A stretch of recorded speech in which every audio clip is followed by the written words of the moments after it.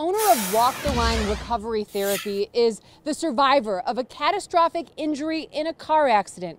She is one of many people I spoke to who say they feel that legislators have made it legal for insurance companies to break contracts. And they say doing so is a matter of life and death. Display and announce the vote. Therefore, the bill is passed. In May 2019, lawmakers passed legislation they said would lower insurance rates for Michigan drivers. But for some of the most vulnerable, rates are going up drastically.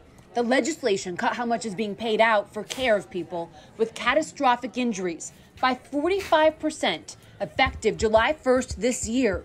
And many are being told they will have to make up the difference. I am worried about a future. Erica Colson is president of Walk the Line Recovery Therapy. She says the care being cut provides accident survivors with everything from help breathing with a ventilator to getting dressed and transportation. If our clients, those that we serve, don't have the services that they need to get to the places they need to go, then that obviously impacts us as a business. The agency that takes care of me might go out of business. Justin Sabaugh is an accident survivor from Novi. He says he knows some providers who would make below the minimum wage if their rates were cut 45%.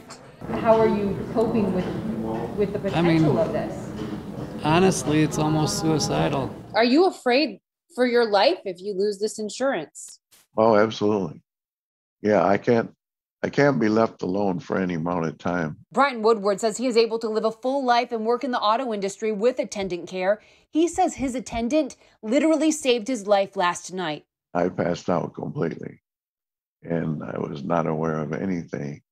And they were able to, get me to come back around. Otherwise, we wouldn't be having this interview right now if I didn't have that care. First Call Home Health Care in Clinton Township says if the cuts go into effect, it will have to close. Some of its patients are on ventilators, and they have not been able to find facilities that can keep them alive. Our patients are going to be dropped off at the hospital. Guardians are going to be called, adult protective services. This is not a drill. This is not hyperbole. Two lawmakers have introduced legislation to prevent a 45% cut. State Senator Curtis Hertel, a Democrat from Lansing, introduced Senate Bill 314. This is something the legislature should go back and fix. State Representative Douglas Wozniak, a Republican from Shelby Township, introduced House Bill 4486. He says he did so thinking of his neighbor's daughter, who survived a catastrophic accident. When I look at the age of his daughter and the age of my daughter, about the same. And if that would have happened to my daughter, not good. Lawmakers are only scheduled to be in session for a few more weeks. If you have an opinion on this, the time to contact your lawmaker is right now. In Southfield, Kim Russell, 7